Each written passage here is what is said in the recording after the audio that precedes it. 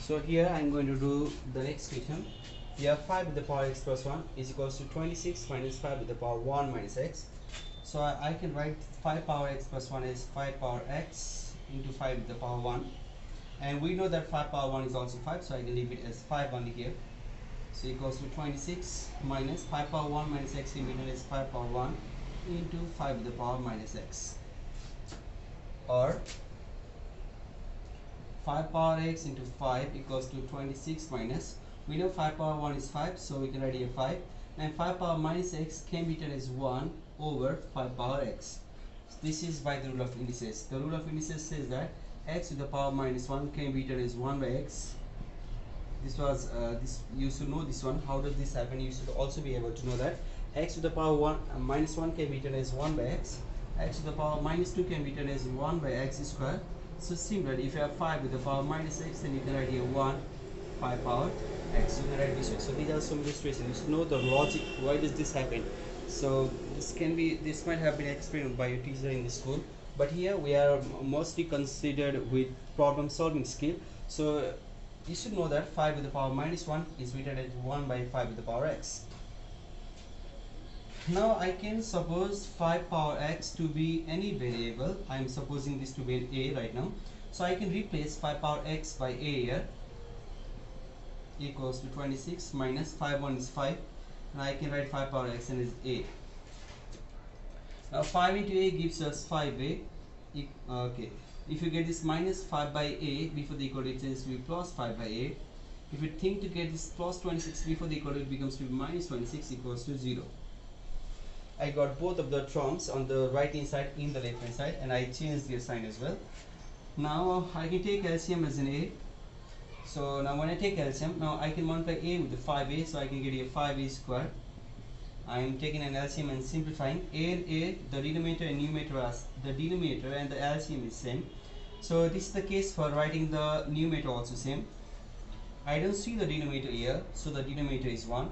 So when the denominator is 1, the LCM multiplies the numerator.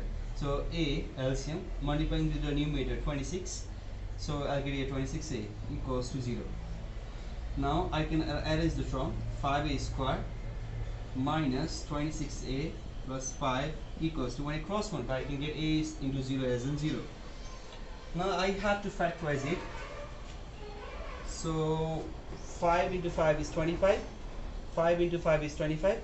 I need two numbers which when multiplied gives us 25, which when added gives us 26. The numbers are 25 and 1. So 25 into 1 is 25. 25 plus 1 is 26. Why am I looking for plus? Because the last sign here is plus. So I need two source number which multiply gives us 25 and which when added gives us 26. So I can write here as 5a square minus the numbers are 25 and 1. So in place of this 26, I can write here 25 and 1. A plus 5 equals to 0, or 5a square minus 25 into a gives us 25a, minus into plus gives us minus 1 into a gives us a, plus 5 equals to 0. Now I can take 5a common from the first two terms, and I'll have left as a minus 5. I can take 1 common from the last two terms, minus 1 common from the last two terms, and I will have here a minus 5 left equals to 0. Now I can again take a minus 5 common. I'll have 5a minus 1 left, then it's equals to 0.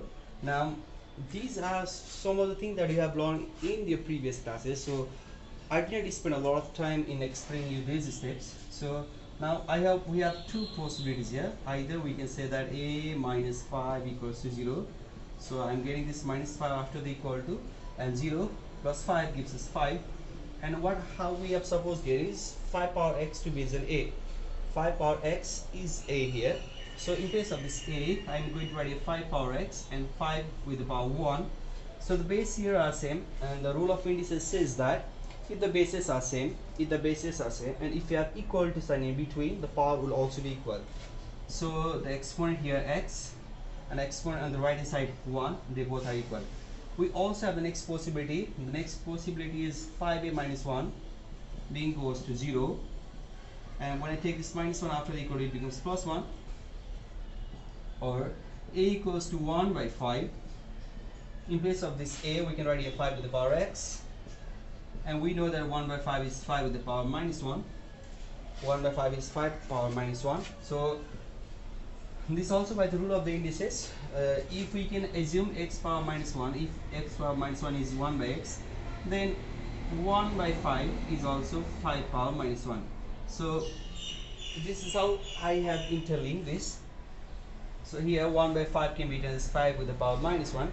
The bases here are same, so the exponent will also be equal. X equals to minus 1. So this is the value of x. So we can say that x equals to either 1 or minus 1. So this is the way to do the problem. I hope everyone is clear regarding every one of you are clear regarding these things. Thank you.